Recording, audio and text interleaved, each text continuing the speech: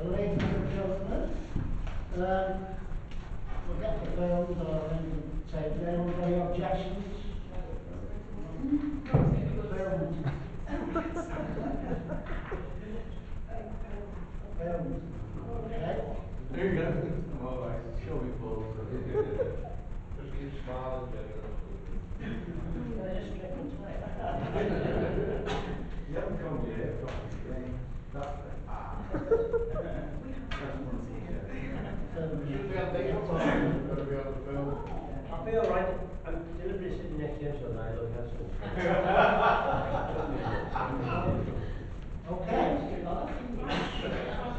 Actually, I was at Wirral today, and I went to one of the museums and the film and acting deck, Saturday night takeaway, and there's hundreds of kids there, and the other kids were sitting down, but wouldn't let the kids take part because it's not legal because, because of the liberals.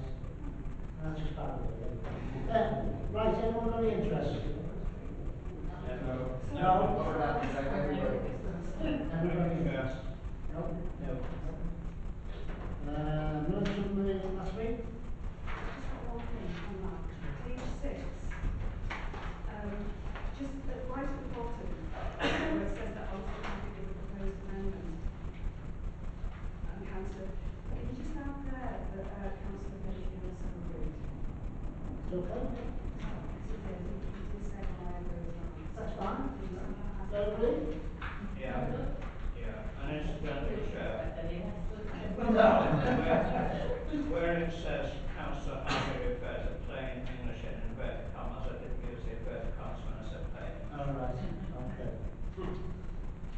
Okay. It's a bit sophisticated for me, inverted commas.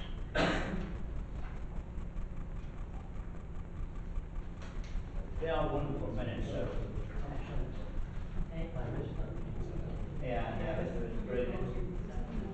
Chris Blake was here and it was a good performance. Been watching on John Grace's evening with John Grace. We've got to go. Actually, those minutes that I just commented on, I think maybe, I saw those at the council last time, I think they've been agreed already, those minutes. Yeah. No, we They didn't. have Well, actually. actually, I think they have. We don't follow the rules. They have actually. I think what I would like to do is I've actually put money on that. I think you're right. Can we agree to agree with that? Yeah, fine. Surgeons. Still the commissioner agrees to this. Okay. I'm councillor.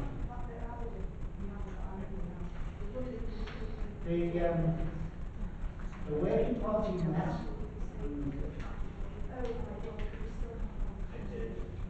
The working party met. You can see the paper record. That's surgeons. Thank you, Chair. I'm going to have the opportunity to consider both survey results. I know members of the working group to digest that. On page 21, there was a very brief overview provided in terms of the responses received, which gives you a very broad outline in terms of general responses in broad terms. In terms of the survey in relation to the proposed constitutional amendments, there were 36 responses received, which is around 54%, of the total member elected members. And in relation to the perceptions and experiences of the new government's arrangements, total number of responses were 44 responses, so that equates to 67% response rate.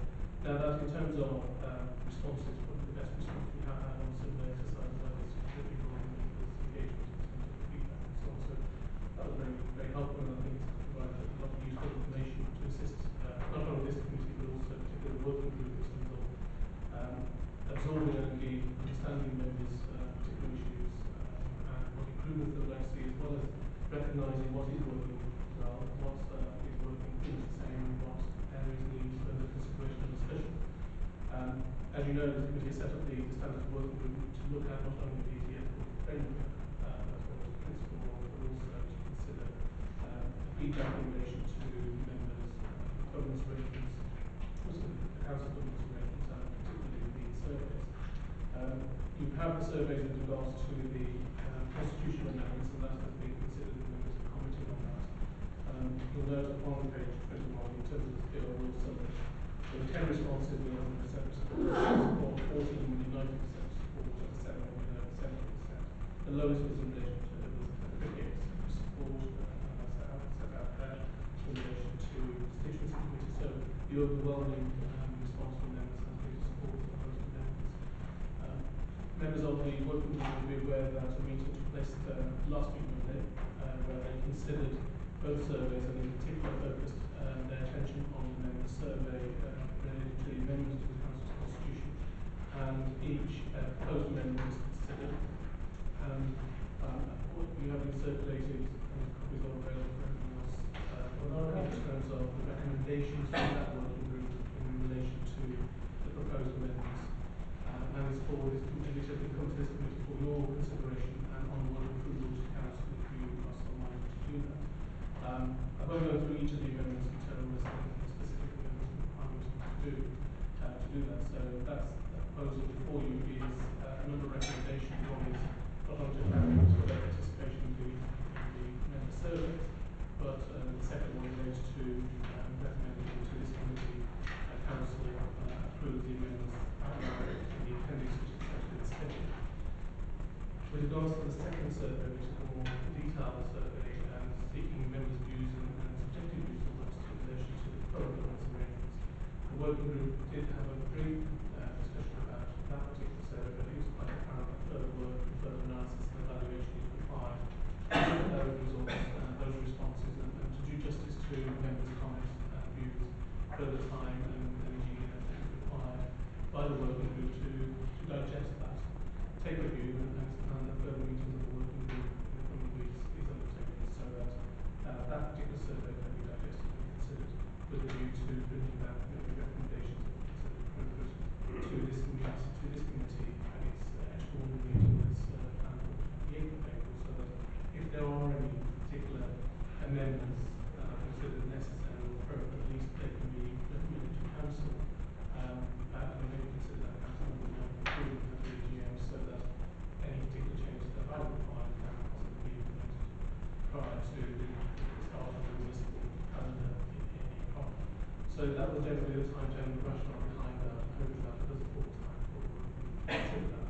Clearly, if there are other amendments or discussions required which take longer, then clearly further time will be afforded to the working group to consider and digest all that over the council. Does everyone understand that? Because we're not giving all to the second part, is too much to digest. And on fairness to everybody, we need further discussions and probably 2 weeks maybe. That's happy with it. Councillor. Thank you very much, Chair. There's just 2 points I'd like to make. I felt that we made good progress in the sense that people worked together well. I think we agreed that, in fact, we looked at the opinions of our colleagues, and where there was a division, you know, whether it was one way or another, we should have a reasoned justification for what we were recommending. Some of them, it appeared by the detailed feedback that, in fact, there was a possibly not very clear understanding of some of the issues, in the sense of, you know, they didn't seem to be addressing them, and we felt that maybe that we should learn from that by making it clearer rather than say, oh, they don't understand. You know, it's actually our responsibility to make it very clear, because it's an important document. The second one is, I think, and we did discuss this, page 23, the bottom list there, that in fact the one of the areas that was unanimous, almost, except one person in those who replied, was that people were concerned about behaviour at council as an institution, you know. Now, if in fact everybody except one, and we did speculate with that one man page, if everybody is unhappy, one way or another we have to put it right, don't we? So I think, and certainly I felt, and I think colleagues felt, that that should be given a priority, because that's supposed to be the showcase of Wirral Council, isn't it? And if that's not working, then obviously it is actually harming our reputation in the borough. Thank you, Councillor Rami. But I think just touch on what Tom said there. I think some of them on the working party, I think there was perception. I think people could misunderstand what we were saying. So we tried to put that down with, you know, searches, there was legal phrase on it, and that's what I've put all these bits and pieces here, to make it clear to people, so everybody knows where they're coming from. You want to do this? Yeah, I've got a few questions, but first of all, I'd like to apologise to the group for not, I was unwell, I thought I was going to make That's it, but I fine. just couldn't, so I apologise, You're not well, it's you're not not. my day in person. But the, I've just got a few queries just to sort Okay. of straighten out in my mind, certain issues, if you don't mind, that I just asked. So on this extra sheet that we got on the sheet of paper, Yeah. I have to say that this report, this is one of the nicest reports I've ever seen. It's in colour, you can read it, it's easy, it's really nice. So, which is absolutely nice. Anyway, right, page 4. On the, Which one? Sorry, on the working party, on the working party.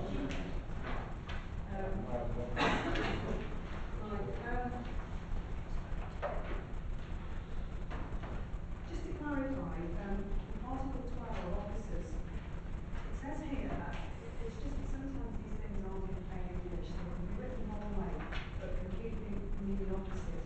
So, the phrase, so far as reasonably possible, is deleted. That is not going to go in that phrase. Okay? Right, the next question is page 11.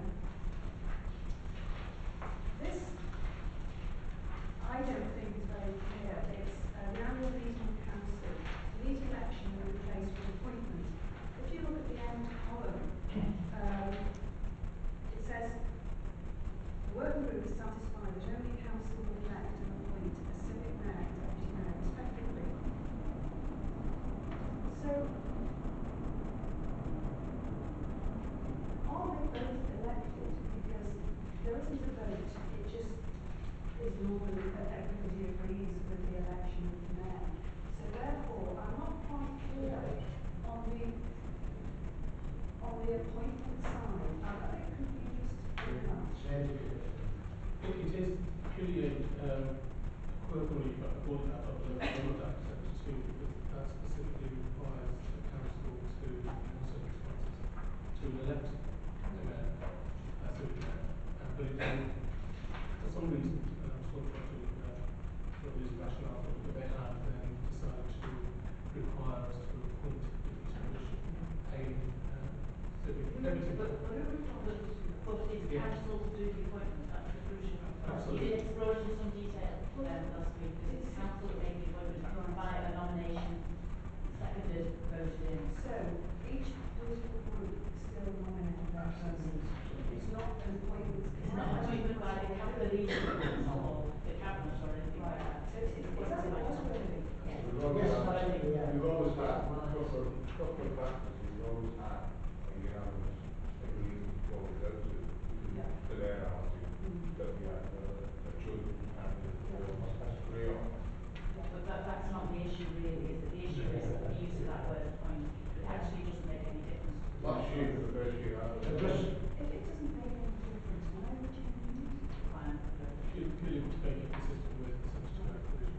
But you're absolutely right on all the avoidance of any doubt. The procedure that you're all used to in terms of council is the council side decision, and then council decides to not only elect the next civic mayor, but also council will decide who is the deputy civic mayor. That remains unchanged under these So there's provisions. nothing changed in that, we always do that. Purely a word change. Just a No change. First change. We discussed it at work length at the working party. We did. I would say that was part of the working party, wasn't it? Last year. That we were able to go through, we did go through it line by line, and looked at all the nuances of all the different changes. And I think it was, as Tom says, a very, very useful piece of work and a high degree of cooperation across the groups. And I absolutely agree that the area that we want to concentrate our attention on is the behaviour of the council and what we as a standards committee can do to improve that. Basically, the inclusion of the word civic and having civic mayor, well, that is the correct terminology because you can have now elected mayors, as you know. And the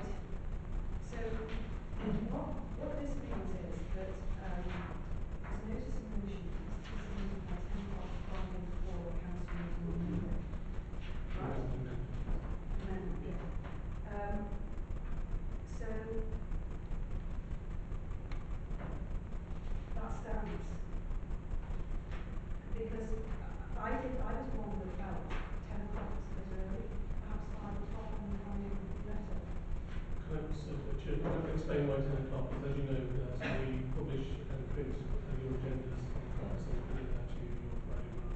And the only reason why I suggested 10 o'clock is so that it enables us to, one, to get them all in, and make sure that we have enough time to get them all printed, because sometimes a number of agendas that go out on a Friday, to make sure that we can obviously then send it out to you on Friday morning without any difficulty. So 5 o'clock, of course, difficulties in achieving and getting you copies of these amendments for consideration over the weekend, particularly for councils on Monday. And so that was the reason why 10 o'clock was called. Nothing more than other than just to make sure that we can achieve what one of the key reasons for this provision, which is to make sure members have sight of any amendments in sufficient time. Certainly, but if something has been that they realise just before the meeting that they want to put in an amendment, it's not the chief exec, it's the mayor. The civic The mayor. civic mayor. I'm going to have to start saying civic mayor now. Right. Okay. But yes, So, I think we all know. yeah, so that's a change to the original, right, okay. And if I could just add that, the reasons in writing being confirmed is also, if discretion is going to be exercised, the mayor confirms his right to do his reasons for exercising that discretion and allowing an amendment after that day. That was something that came out of that was the members of the working party made that change because we wanted it to be clear that full council is a member-led meeting and therefore it should be a member who agrees or uses the discretion. So that was something that came out of it. Is there a time limit on when a late amendment can go in? No, it would be clearly a matter for the mayor to consider as to Thank you, right. Page 50, page 50 is purely clarification. Right. P127, standing order 11. Can you just explain it to me what it was and what the difference is now in English? it just corrects a continuity issue. Whereas before we did have provision which included lodging an amendment as an objection. Well, we used to have provisions under the previous rules which made reference to objections, and council used to deal with any objections that had been received. Whereas now there's no need for that mechanism because essentially you would forward an amendment or you would forward a motion depending on your matter. So actually having an objection is probably creating an unnecessary procedure and creating bureaucracy, just complicating the process when in fact there was already provisions of the amendments mechanism and loads of motions to enable members to actually achieve what they want to achieve.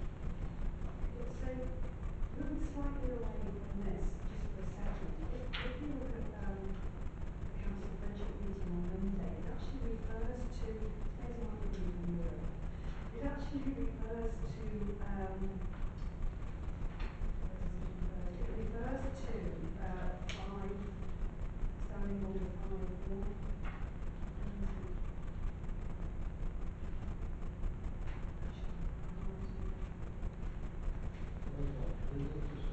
So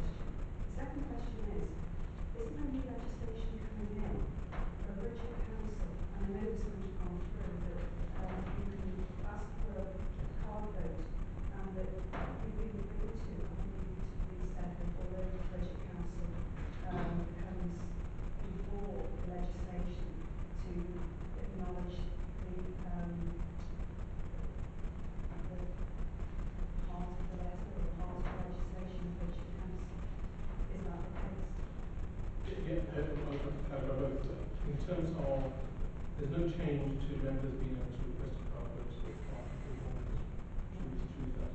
I think the electronic voting system is there, but it's not being utilised and still functioning, so this is another issue. We're just clarifying this one, understanding that it shouldn't prevent members seeking card votes if they so choose, so that clarifies that position. With regards to the regulations we referred to, these are the standing order amendment regulations coming in it is standing order regulations 2014. They actually come into force tomorrow in terms of that's when they come into force. However, there are transitional provisions within the Act which requires us to actually amend our standing orders where in relation to any public decisions that are taken, then a card vote or recorded vote should be taken, which is what the regulation requires. However, we do have a period of time, a transitional period of time, for us to amend our standing orders accordingly. So although the provisions come into force tomorrow, they don't come operative until we change our standing orders. And clearly that will be a matter which members may want to look at. Budget Council generally in the process of decision making look at that aspect and also look at the new regulations, its impact, and decide what process or procedures need to be or should be in relation to Budget Council and the decisions relating to budget. It's not just it's council tax and budget related decisions which require a report to those committees. That transition period means that it's not law, isn't it? Or it's coming in tomorrow, it's not law in the transition period. Therefore, it's at the council's discretion whether they allow confirmation or not. Technically, it is in law, it's in force, and therefore it's not law, it's in law tomorrow, and then it's going to be enforced. But the provisions, we don't fall foul of the provisions because there is a transition period whereby we are required to amend our standing orders as soon as practically possible after the commencement date, which is tomorrow. So we will whenever we engage with members, we will be subsequent. But we need to look at that and to look at that particular aspect. So the standing orders are actually in line with the regulations will be then made for forthcoming budget decisions and council tax decisions. Final question. Callings. I can fully understand 7 days as enough, and I know that mistake was a cutting and pasting, and 7 days isn't enough. But I do think it seems a bit excessive when it was always 10, and that's like 2 working weeks. I don't understand the need for 3 weeks because some callings, from what I've seen, need to be looked at quite quickly. I think 3 weeks is almost enough. It's sort of quite a long time when the very idea of calling is because somebody feels something is wrong. I agree that I don't think it's within 15 working days that calling should take place. I take the point that every effort will be made to call as quickly as possible within that period. I'm guided by the committee if you feel that actually a bit more momentum is fine, but ultimately, that was the reason for it. It's money, it's member availability as well as obviously ensuring that we give notice for the meeting and so on and so forth to ensure that everything that needs to be done is done.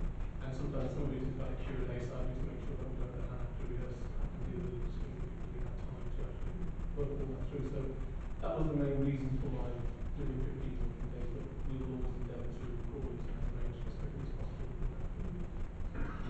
We were working part was ambivalent as well, and it was more erring on the side of caution, so we didn't get ourselves into a situation where if we were getting 10 calls or something like that, we fell outside of the time limit because people couldn't be available. So it was within that 15 days rather than at the end of that, at that 15 day point. We wanted to give some leeway just in case somebody calls, but not really expecting that most short-term callings would take that 15 days to put together, but just so we didn't fall out of time. Clearly, it's a matter that if we keep the matter under review, if it is such that members are not satisfied with the read out the comment, we can look at that. Thank you. Any other questions? David, okay. We agree then? Or sorry? Yeah. We agree these recommendations? Yeah. Okay. The 3 recommendations. The 3 recommendations? Yeah. Hang on. The 3 recommendations. What page is it? It's on It's 2. Page 18. I clarify, it's the 3 recommendations, sorry,